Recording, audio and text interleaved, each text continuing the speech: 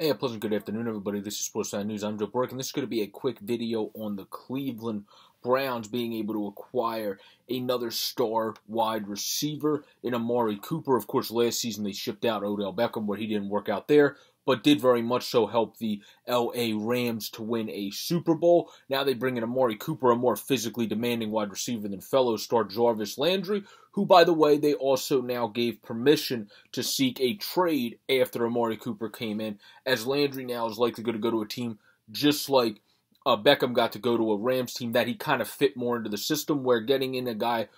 like Amari Cooper and letting Landry seek a trade makes it seem like the Browns are going for those more physically demanding wide receivers, where Landry is a little bit smaller, not size-wise, they're not that much different, 5'11 to 6'1", but in terms of like build, he's definitely more of those just speedster, can beat you deep, great slot wide receiver, great at using his speed, great at making people miss after the catch, but obviously is not as much of a go up and get it, be physical in traffic catcher as Amari Cooper. And it seems like from this trade, that at least seems like that's the direction the Cleveland Browns are trying to go, because they brought in a guy that is a more physically demanding wide receiver in Amari Cooper, and then immediately granted Jarvis Landry the permission to seek a trade. Now, the trade as a whole, the Dallas Cowboys are trading receiver Cooper and a 6th-round pick to the Cleveland Browns for 5th and 6th-round selections. That's also a ridiculous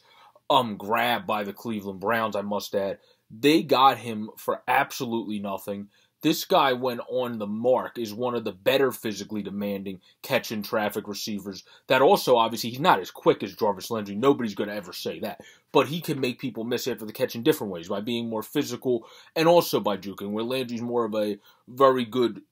miss after the catch guy by juking and using his speed and all of that, but isn't as physically demanding as Cooper. I think this trade makes sense, because also Baker Mayfield isn't the most peachy keen consistently when it comes to throwing the ball a little bit down the field in terms of pinpoint accuracy. That having a guy like Cooper that's better at physically going up and getting the ball in traffic makes more sense for their team, where that's why Odell seemed like he would have made sense, but they could just never gel. So it is going to be interesting. It seems like in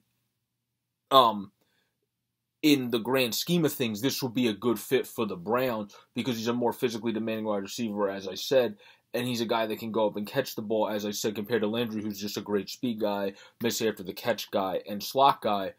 But the other big thing is, it's not like Jarvis Landry, to me, has put up good numbers with the Browns in spite of Baker Mayfield and the Browns using him correctly in the offense, and Baker Mayfield going to him enough and using him and going to him in the right spots. I think he's done good in spite of how Baker's played and the coaching has been in terms of putting him in the right spot. So they're going to have to, Stefanski's going to have to put he's going to have to put Amari Cooper in better spots than he put Odell Beckham during his time there, and scheme him better, and definitely during Landry's time there as well, where that's been an issue for the receivers of the Cleveland Browns, working with Baker Mayfield and also being able to get schemed correctly, where that's what they're going to have to see if him and Baker gel, because he didn't gel that great with Landry and Beckham, where now Landry is going to be moving out, it seems, and going to another team to be either their primary target or just a much bigger feature of the offense, where just like Odell was in L.A., and then you have Amari Cooper coming into Cleveland to try to be their primary target. The biggest thing in conclusion for me, I think he's a very great physical receiver that can make people miss, very good go up and get the ball receiver, which is great to have with Baker Mayfield, but how are he and Baker going to gel compared to how Baker, Landry, and Odell gelled, and how is he and Stefanski going to work together to be able to scheme him open? That's what the most interesting thing for me to see are in this.